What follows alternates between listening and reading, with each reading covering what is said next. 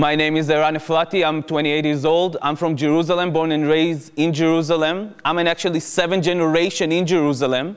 My grandpa was born in the Old City. He was a 5th generation in Jerusalem. He was born in the middle of the Old City in the Jewish quarter of Jerusalem. His mother died in birth. A Palestinian neighbor took him in and breastfed him. So he was actually a Palestinian Jew. This is how he knew himself. He grew up knowing Arabic before he knew Hebrew. All of his friends were Palestinians and some Jewish people that was there around him. My grandpa, from my father's side, that was born there, passed away 2.5 weeks ago in Jerusalem, in his home. And Maya and me were debating if I should go back to do the Shiva. We in our religion have the 7 days of mourning. And I was talking with my father, asking him if I should go back. And me and Maya talked, and we decided that it's much more important, for me at least, to continue to do this lecture in his memory. Because today, so many people, thank you, so many people today cannot imagine the possibility of Jews and Palestinians living together on the same piece of land. Although my grandpa was the living proof of it already happened a lot before Israel was established. So this is for my grandpa. So, hi. I grew up in Jerusalem in a very Zionist militaristic family. Like most of the families in Jerusalem or in Israel altogether. Most of the families are Zionist. I guess you were aware of that, except for maybe the ultra-Orthodox Jews, that they are a very different species than all of us. But we all grew up as Zionists. I grew up knowing that being a Zionist meaning being a Jew. It's the exact same thing. And being anti-Zionist or don't want to be a Zionist meaning being an anti-Semitic, hating all the Jews. If you're anti-Zionist, you want all the Jews to die. This is how I grew up at home. I grew up in a very militaristic home. My only brother, my older brother, was an officer in a special unit of the paratroopers in Israel. My mother was an officer in the Israeli army, and my father was a very high officer in the Israeli army. And until today, he's the head of investigation of the Jerusalem police. So, yeah, so I'm coming from a good legacy in my family. I grew up in my home in Jerusalem with my grandma and grandpa from my mother's side as well. And they came from Hungary after the Holocaust. And they were the only survivors of their family after the Holocaust. My grandma was an Auschwitz survivor. In a very early age, I grew up understanding that there's something wrong with the world, because I saw my grandma and how she reacted to things, you know, with a lot of fear, with a lot of paranoia back at home. One of my first childhood memories was waking up in the middle of the night from screaming. My grandma used to wake up screaming in the middle of the night. She had dreams on Auschwitz, on the Holocaust, and all of the house would wake up very terrified. And my mom used to run into my room, me and my brother's room, and will calm us down and will explain to us, you know, why is grandma screaming? What is Auschwitz? What is the Holocaust? Why did they do it to the Jews? And I grew up knowing that I want to be a better human being.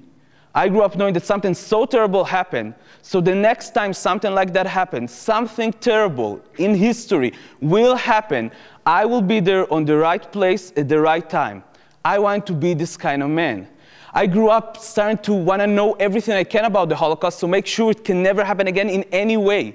So I grew up, and except for learning in school about what happened to the Jews, like all of the guys in school, I started to read about the Nazis. How would soldiers would go out in the morning to camps and go back at the afternoon or night to their families to tuck down their little babies, to kiss their wife. That would drive me crazy. I read Mein Kampf when I was 15 years old.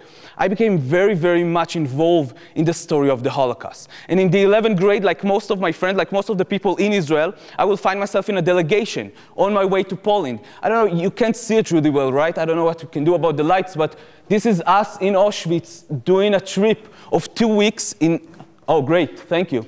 In all the camps, don't fall asleep. In all the camps in Poland, every school in Israel sent their kids to do that. And after 2 weeks of going from camp to camp, the last camp was Auschwitz. This is Birkenau. And the last camp was Auschwitz, and I'm standing in the same camp that my grandma survived. And in some point, I'm standing in the same hut that my grandma used to sleep in. And exactly in that moment, and it was a very emotional moment for me, I'm getting a letter. The letter was from my grandma. My grandma wrote me a letter, and my mom sneaked into the delegation through my guides. And I'm getting the letter, and the letter says, well, Eran, you're such a sweet boy, and you have such a big heart, and you're so sensitive, but I'm afraid that maybe you're too sensitive.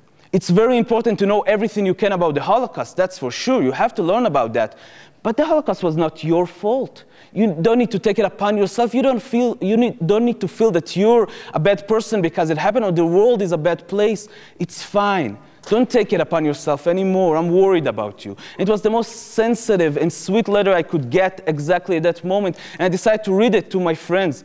And the minute I finished the letter, one of my guides came up to me and said, "Well, Eran, you know what your grandma really wanted to tell you in the letter, right?" And I said, "Yeah, sure, that I'm a very sweet boy and I got a very big heart and I'm so nice." He said, "No, what your grandma really wanted to tell you is that a second Holocaust will happen. And it will happen sooner than you think. And if you don't want to take it upon yourself that a second Holocaust has happened and you didn't do anything about it, you need to go back home, finish your school, and join the best unit you can in the military to make sure that a second Holocaust will never happen. Not to your grandma's sakes, not to your sakes, on your kids' sakes. You have to do it." Okay. I said, fine, if this is what my grandma wants. And then I went back home and I finished my school and I'm joining the IDF as a combat soldier. This is me, a young, handsome soldier at the IDF. I don't understand why people are laughing when I'm showing the picture. I was a very young and handsome soldier in the IDF. And I'm joining the IDF and immediately being sent to boot camp. And boot camp was basically 7 months of training for a war. For 7 months, every day we were training for a war. A war with Egypt, a war with Syria, with Lebanon, with Iran, for 7 months, every day. But I guess it's a little confusing now because, Israel was not in a war in the last 40 years. Since 1973, Israel did not perform in a war in front of another army, another country, with airplanes, with tanks. We did operations in what we called, occupied land or terrorist group with Hamas in Gaza or with Hezbollah in Lebanon, but we were not performing in a war. But nonetheless, all we did was getting trained for a war. And throughout the 7 months, not once we talked about Palestinians. And when the 7 months was over, I was sent to a very different kind of war. I was sent to Palestine. And I find myself in the biggest Palestinian city in the West Bank, in south of Palestine, called Hebron, or El Halil in Arabic. And I'm standing in a city of 180,000 Palestinians, and right in the heart of the city, in the middle of the city, there's a Jewish settlement. A settlement of 800 settlers, Jewish settlers, and around them there's 500 soldiers, like me, and there's 300 policemen, like my dad at the time. So why do we have to have police and army at the same place? Well, basically because we have two different kind of people. We have Jewish settlers that although they're outside of the official borders of Israel, they are Israeli citizens. And they're getting all the perks of being an Israeli citizen, like letting the police handle their business, like any one of you. But then just next to them, next house, next door, next street over, there's the Palestinians. And they're, of course, not citizens of any states. And they're under our rule, under our 18, 19, 20 years old military law. And we are controlling their life. And very fast, I will understand what my job is in Hebron. My job is to make sure that everybody in the city understands who calling the shots. It's us, the army, and the Jewish settlers around us. And very fast during my job, I noticed something I really find it hard to understand. I had the power to close a complete city down. I would just have to walk down in the street and scream something like curfew. And everybody would close their shops and run to their home. Do you know what curfew is or what the difference between a curfew and a closure? So you know that closure, for example, is on a city. If the Israeli army, is performing a closure on a city because there's a Jewish holiday or a Jewish special Shabbat or a special day in Israel, we just do a closure or a curfew. So a closure is on a city, like Gaza or like Ramallah or any other city. You close up the city completely hermetically, and then nobody can go in and out from the city. But a curfew is something a bit different. A curfew is everyone to his home. When I'm screaming curfew, everybody runs to their home and closing their door until a second notice. Meaning if right now the Israeli army will step outside and scream curfew, and we are all here right now, make yourself comfortable because we're stuck together. And it already in the past was, a few days or a few hours or a week or a few months of curfew happening. And very fast in my service, I would start doing curfews. And one Shabbat, I had a weekend, or it was a special weekend in the Jewish Bible and the Jewish tradition. It's the piece of the Bible when Abraham is buying the patriot tombs in Hebron.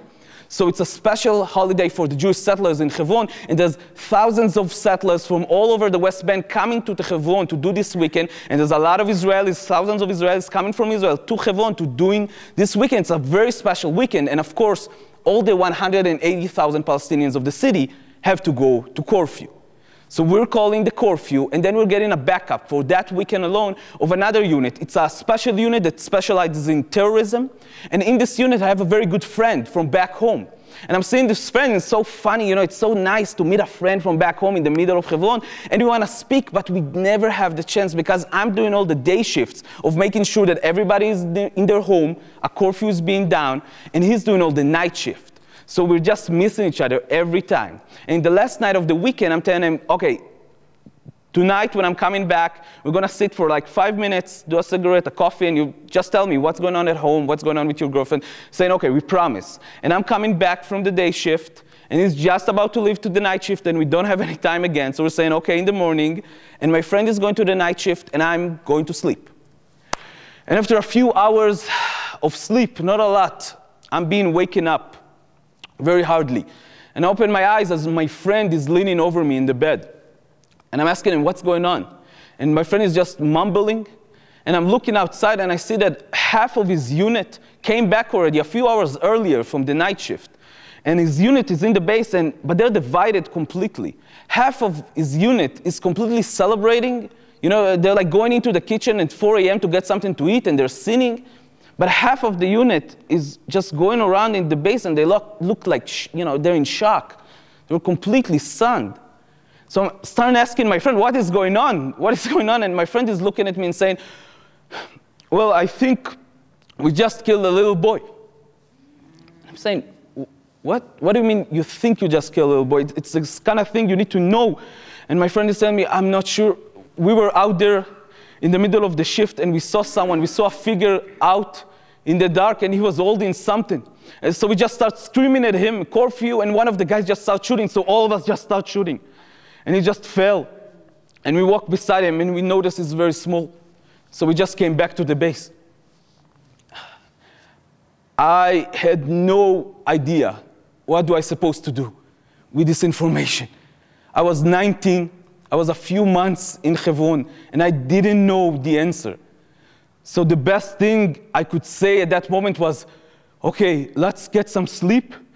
I will wake up with you early in the morning, and we can go together to that house, and we'll see what happened, and maybe we can apologize. And I was a very naive young soldier, because a few hours later, very early, before we had the chance to wake up, our officers came into the room and wake all the base up. All the base should be on their feet with a uniform and a helmet and grenades and ammunition and M16, getting ready to go out for a mission. Nobody knows what's going on, but the two units is getting up and getting ready and leaving the base and start marching with first light in Hebron into the Abu Snena neighborhood of Hebron. And my friend who is in the other unit is looking at me and saying, this is the neighborhood we were last night. And I'm telling him, great, the minute we'll finish the mission, I'm going with you to that house, I promise. And we're going into the neighborhood, and we're going into a street. And my friend is looking at me and saying, this is the street when we were last night. And we're going down the street, and we're just stopping in front of a house. And we're getting orders to surround the house. And my friend is looking at me and saying, this is the house we were last night. And we're just standing there around the house for 20 minutes to understand what's going on. And after 20 minutes, we understand there's a funeral of a little boy supposed to come out from the house to the cemetery in Abu Snena neighborhood. But there's a curfew. There's a Jewish holiday. Nobody can leave their house. So our mission is to make sure that the funeral cannot go out of the house to the cemetery. And we're just standing there for minutes and minutes on, until the father of the little kid is going outside of his house and starts screaming at us. And he's screaming at us. In some point, he's pushing one of the officers away. And that really is something you cannot do in Palestine. You cannot push an officer away. So we just did what we do with everyone who's doing something he doesn't supposed to do in Palestine. We arrest him. And it's always the same way. It doesn't matter if he's 85 years old or he's 80 years old. It's always the same way. We have a little piece of plastic in our weapon, and we're just tying him behind his back very tightly. We have a piece of fabric in our weapon, we just blindfold him. And we're just taking the father and throwing him into the military jeep. And the mother of the kid that was killed, seeing that we just arrested our husband, is getting outside of the house. And she starts screaming at us. And she's screaming at us and screaming at us and screaming at us. And it was so deep that all of a sudden I understood that I already heard this screaming before. She was screaming exactly like my grandma used to wake us up with every night when I was a kid. And I didn't know a word in Arabic. I didn't understand what she's saying, but I understood everything that she meant in her screaming. And I just couldn't handle her screaming, so I just volunteered to take the father to the base to arrest him. And I just jumped into the jeep and just drove away. And we got to the base, and I just put the father in the entrance of the base like we did with most of the people that we arrested. And I just went back to my bed and put the blanket over my head and trying to make it go away. But it didn't. And that was the first time out of many that I will understand that history is knocking on the door right now. And I'm on the wrong side. All of my life I was waiting to be on the right side, but I was on the wrong side all these months. And everything just snapped in my head. And I just had to shut myself down. I just shut myself down completely. My father, like many times before that, will call me and will tell me that the IDF spokesman talked about us. Retrospective, after a few days, he will tell me that the IDF spokesman gave an announcement about our unit in Hebron. He said that our unit managed to kill the terrorist and to arrest another terrorist that tried to help him in his job in this weekend. And my mind was just not there anymore. And I just snapped. I closed up my head and continued to do my service. Day after day after day after day, continue to do the same thing. I will go into houses in the middle of the night. I will arrest people. I will arrest children, sometimes under the age of 10 or 8, alone. I will arrest women and elderly people. I will shoot at protesters, live ammunition sometimes, rubber bullet or tear gas canister. I will do everything that I will be required in the next half a year, 6 months. I will just do everything like I'm supposed to. But when I'm starting to come home during the weekends, I understand that I cannot go back to be the same person I was. I understand that you cannot be the same person at home and a soldier at the army. You have to choose, and I, without no chose that I'm a soldier. So I'm going back home, and I'm just not myself, and I'm literally could not recognize my face in the mirror. My mother is starting to tell me that I became a very violent man to them, to my parents. My girlfriend at the time is breaking up with me, and I'm completely on the edge. So I'm deciding to do something I didn't thought I will do. I'm taking my phone and I'm calling an old friend from back home. And we don't really like him because he's kind of a lefty friend. He's the leftiest friend of the group, and he's coming from a lefty family, so nobody really liked this guy. But I'm giving him a call. You know, and the only reason I really have his number is because he's like really good at basketball, so we keep in touch. So I'm calling my friend and I'm telling him, man, you have to understand what I'm going through. I have to tell you. You're the only one who can listen to me. You're the only one I can think about calling. And my friend said, whoa, wait, Eran, what's going on? And I'm telling him, I have to tell you what I saw. And he's saying, okay, go.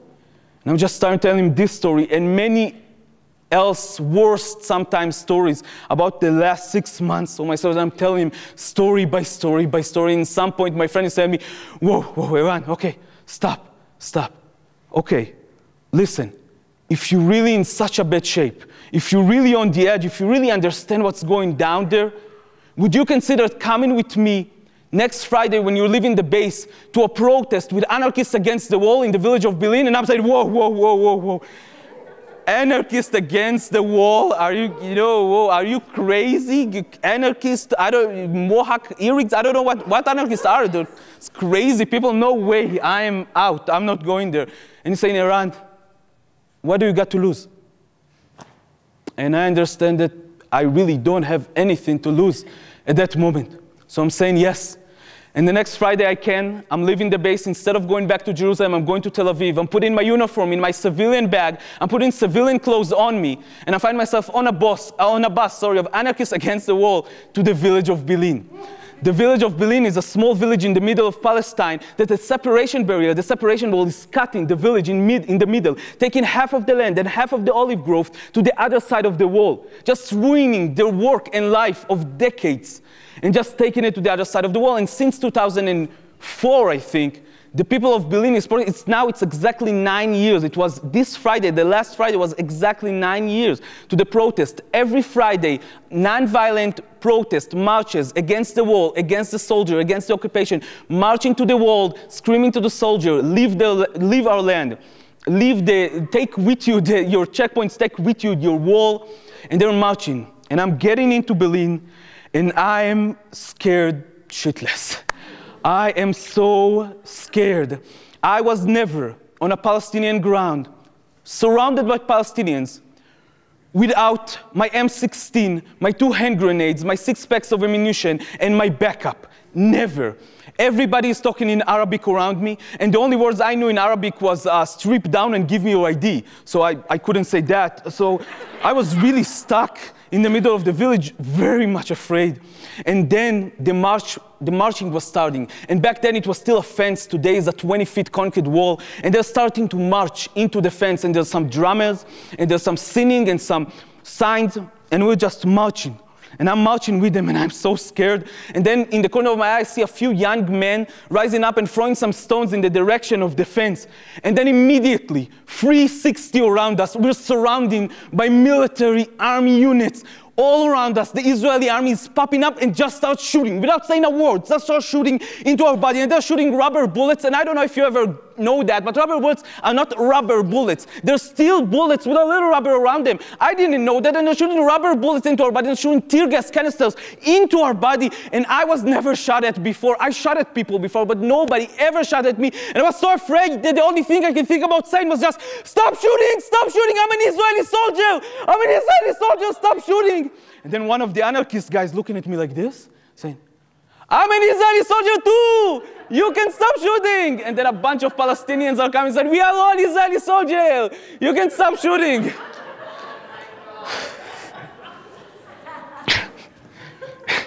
I was not laughing because they didn't stop shooting. And then the tear gas started to kick in. And I don't know if you ever got tear gas. We tried it a little bit in boot camp, but it was nothing like that day in Bilin. The tear gas started to kick in, and tear gas basically just closes you up completely. You feel that you cannot breathe. It just chokes you up. You cannot take air inside. And until today, I'm not sure if tear gas is working here or it's working here, but it's working. And you feel that you cannot breathe. And my instinct was to try to run away from the gas, but it just made it worse. So I find myself on 4 in the middle of the village, trying to breathe, thinking, this is how I'm gonna die. And after a few moments, a few young Palestinian men just ran across from me, and one of them saw me, came back, he just grabbed me with him and ran with me into his home in the village. He sat me down in his home. He gave me some onion, apparently it's very good for that, and some alcohol pads, until I could feel that I breathe again. I went out of his house, back to my home, to this weekend, and I knew this is it for me. I will never go back to do the same things again, ever. But then Sunday came, and I'm taking up my uniform, and I'm taking my gun, and I'm going back to Hebron. Because this is the only reality we know to be true in Israel. I didn't have any friends who didn't serve at this time. I didn't have any family member I can tell that I don't want to go back. So I'm going back, but this time I'm promising myself things will be different. And I'm continuing to going into protests with Anarchists Against the Wall, and after a few weeks, they met me up in Tel Aviv with Doctors Without Borders. You know Doctors Without Borders? So they met me with the Israeli branch of Doctors Without Borders, and I will sit there, and they will ask for my help, and will explain to me their very specific situation in Doctors Without Borders, Israel. They're telling me, you know, all the Palestinians in the West Bank, if they want to get to hospitals or get in medicine, get treatment, have to go through checkpoints into Israel proper or through the West Bank. They have checkpoints between their land to their land, and they have to go through it. And if they want to go through the checkpoints, they have to have permits from the military, humanitarian permits to go to a hospital. And all of you, of course, know that the Israeli army is the most moral army in the world, right? So you know the Israeli army is already taking out the permits It does. But instead of giving it to the sick Palestinians, it's giving it to the lawyers of Doctors Without Borders that are arresting them every day. And then all they need to do is to make sure that they don't let anyone from Doctors Without Borders or representative go through the checkpoints into the West Bank and give these permits into sick hands of Palestinians. And this is how the Israeli army is basically making sure, in a legal aspect, this is protected from every angle. Nobody can complain. During this time, my mother is dying out of cancer back home in Jerusalem. And I'm finding myself, in the next year and a half, sneaking out of my base in the middle of the night with my uniform and my vest and my gun, going into houses in the middle of Hebron and later on South Mount Hebron, knocking on the door. This time, I will be as a guest. And I will go inside and give people permits to go through checkpoints and medicine. And in return, I will hear their stories about what it is to live under a military occupation. And during this time, I meet countless women with breast cancer in Palestine. The number is unknown to anybody because there's nobody taking track. But during this time, my mother is dying back home, and I can see the exact same things going on. And my mind just going wider and wider. During this time, I'm hearing about a little group called Breaking the Silence, a young group of veteran soldiers, combat soldiers, that collecting testimonies from other soldiers across the West Bank and publish it into the Israeli public and international people. What is the truth inside these occupied territories? And I decided I want to tell my story, my mother's story, this woman's story, and I'm starting to give them stories from inside the army. And the day I released from the army, I joined Breaking the Silence. And for the next 2.5 years, I will become their chief investigator. We'll take testimonies from more than 250 soldiers from the West Bank and Gaza, and we'll try to publish it into the Israeli public and abroad. And I know that the occupation is that close to be ended with, because the people of Israel didn't hear my story yet. And after they hear my story, the occupation will have to drop, right? But a few months go by and nothing changed, and the testimonies that I'm collecting doesn't do anything. And then Operation Kesslet started. And Operation Kesslet was so bad. We sat back at home and tried to understand what's going on, but nobody told us what's going on down in Gaza. So I'm finding myself going from Breaking the Silence office into the border with Gaza and just stand there outside of the border, waiting for soldiers to go out of the operation to tell me what was going on inside.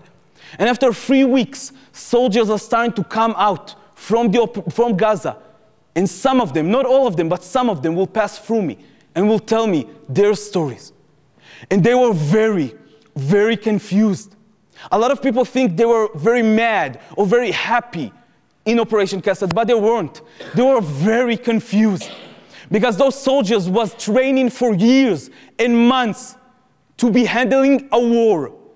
And they got their war when they got to Gaza. They saw tank shells just bombing everything in sight for them. They saw Air Force, the Israeli Air Force, just dropping ton bombs on civilians, clearing the path for them to go in. They saw white phosphorus falling from the sky, burning everything it touches along the way. But until it was their time to go by foot into Gaza, there was no enemy left. Just hundreds over hundreds over hundreds of dead bodies around them every day of the operation. And they came out very confused.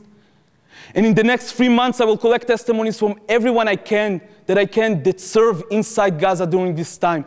And we'll put a booklet down of Breaking the Silence, a booklet of testimonies from Operation Kesslet. But before we're going out with it to the Israeli public, we want to make sure this time we have a good platform so people will listen. It's important enough. So we're going to the most lefty newspaper in Israel. What is the most lefty newspaper in Israel?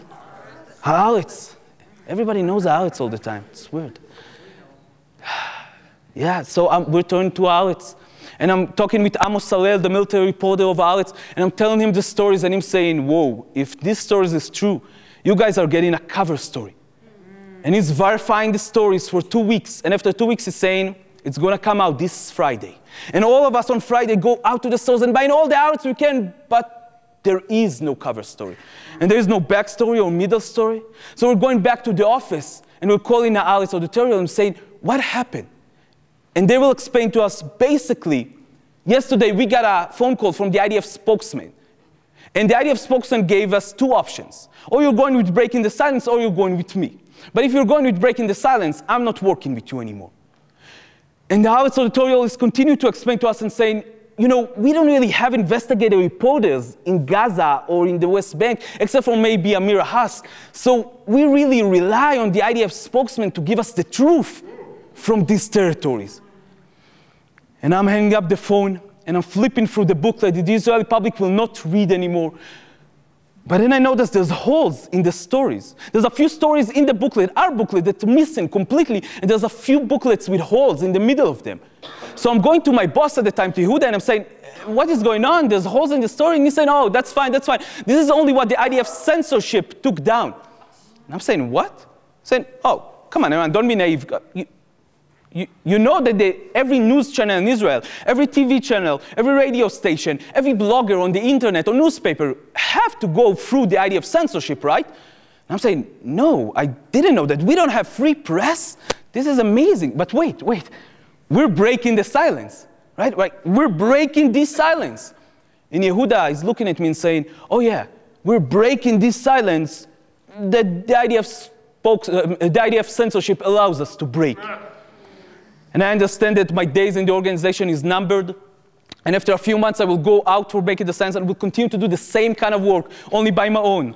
I will collect testimonies from soldiers, from officers. I will collect stories from people outside of the army, the biggest officials inside the military and security industry in Israel. Collect their stories and get it back, instead of breaking the silence, to the reporters of the Times, to the Guardian, a lot of the story, to the Washington Post, to BBC. I will start to send the stories outside, and they will publish. Not fully, but a lot of them will publish outside. And during this time, I'm discovering something pretty amazing. The more I go in looking for occupation, the more I find money. And I don't understand, so I'm going deeper and deeper. And then in 2010, I'm getting into a very interesting story about how the Israeli government and the Israeli army was selling a new tear gas canister into the government of police, the police and government of the Singapore people. They're selling tear gas canister to fight their protest in their country. And during this time, I'm looking and I'm saying, Israel is selling tear gas canister? So I'm going into the website of the Minister of Security in Israel, and I find out they're saying that Israel just concluded a deal with the Singapore government of selling the best tear gas canister ever produced and tried by the Israeli army. And it mentioned there a few lines later that this tear gas canister was proven to be the most deadliest ever. And I'm going back and I'm saying, wait, try the tear gas canister. Who would be agreed to be tried? And then I understand. They're trying the weapons every day. Not in labs, down there on the field. They're trying their weapons. I was trying their weapons in Bil'in, in Yalin, in Kfar Kadum, in Abi Salah, in Bethlehem, in Hebron, El Halil, South Marchevon, in East Jerusalem. We're trying the weapons every day, and then we're selling it outside. And I couldn't believe the things that I'm seeing, so I'm going deeper and deeper. And then I realized that, you remember this guy, the young guys that threw stones in the beginning of the protests? They were not Palestinians. They were actually an undercover unit of the Israeli army, looking like me, Arab Jews, disguising as Palestinian inside these villages, starting a riot, starting something, so the Israeli army will have a good excuse to start shooting the place up and testing the weapons. And the more I go, the more I can understand, is this for real? How long is it going through? How much money are we making? And I'm going in, and then I discovered in the last 40 years, and this is a very, very partial list, this is the dictatorships and regime that the Israeli government and the Israeli army is trading weapons with, trading knowledge with, trading technology, or training their soldier by themselves in those countries. In the last 40 years, we were involved in the worst dictatorships and regimes in the world. And we were making a killing out of it, literally. We're making so much money out of it. And then I understand. This is not an occupation. It's a laboratory. Sometimes as a soldier, I would infuse poison to Palestinians. Sometimes as a protester, I will run away with Palestinians and be in a lab rat. But all this time, we're trying weapons out and selling them out there. In the source of everything, it's not a religion, It's not the land. There's a lot of money. And I understand that I'm standing in the wrong place. And I'm moving to New York City from Jerusalem. It's a big change.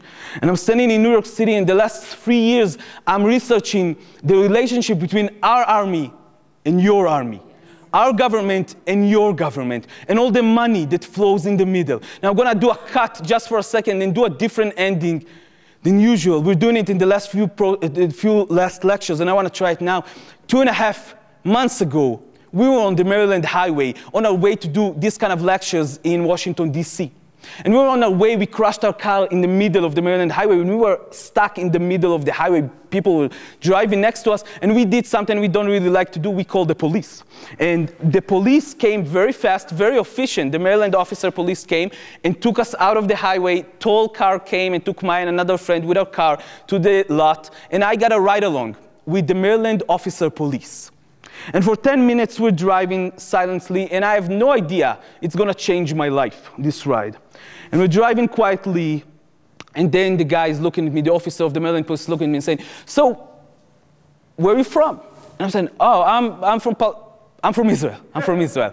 And the officer is saying, "Oh, man, you guys are badasses. You know how to silence the one that opposes you. You know how to calm them down. Nobody disobey you. You guys are the best." And I'm saying, whoa, whoa, whoa.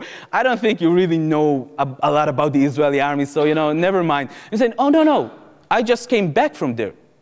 I'm saying, "What, as a tourist?" I'm saying, "No, with the Maryland police. We just came back from training with your military and your police."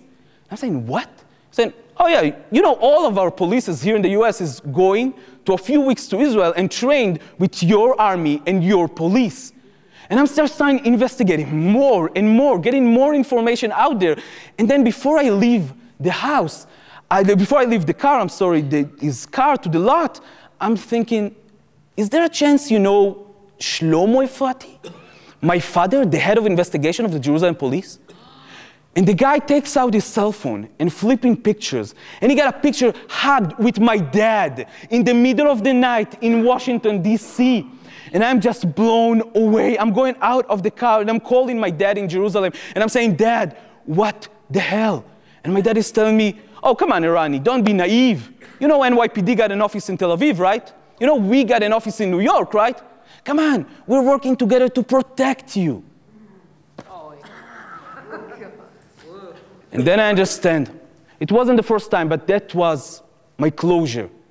For years, we're doing this kind of lectures, very different kind of lectures, and talking with communities here in the U.S., telling them that all they need to do is take care of their community and it's going to be fine. Every one of us will take care of our community. But you should know that, what's going on in Palestine is a humanitarian crisis. And I'm going around and I'm telling them, I learned something growing up. All of us want to be on the right place at the right time when history is knocking on the door. And history is knocking right now, really loud in Palestine. And all of you need to be on the right side on this humanitarian case. But not this time. If you don't care about Palestinians after these lectures, I don't care. And if you don't care about us, Israelis asking for your help to stop the apartheid regime in Israel, I'm fine with that also. But you guys should know, you are next in line. The next one who will die from a tear gas canister into his chest will be in Zuccotti Park, will be in Denver, will be in Oakland, in San Francisco. It is happening here already. It's happening to different people, to people of color, to immigrants. In this country, it's already happening. You guys are next in line. The next one who will die out of brutality of the police will be one of your sons or your daughters in a protest. Because they're training together. Your police training with our army. Our army is training them how to take care of the enemy. Because Palestinians are our enemy. But when they're coming back, you are their enemy. All this time, when we are taking care of our communities, I was taking care of mine, and you were trying to take care of yours. The government, the police, they were organizing together, globally, to oppress us. We need to start organizing globally to resist them. And that starts in Palestine right now. Stopping the training there will stop it here. This is why I joined in 2005 the civil society call of the Palestinians for boycott, divestment, and sanction on the state of Israel, taking it out from the source, non-violently, from the money, taking the money out of the equation. How many lives can we save? Everybody knows the apartheid regime will stop. The question is how fast and how many people is going to die there and here until it will happen. We need to start organizing globally to resist them. I hope you'll join us to the call of BDS, and thank you very much for your time. Thank you.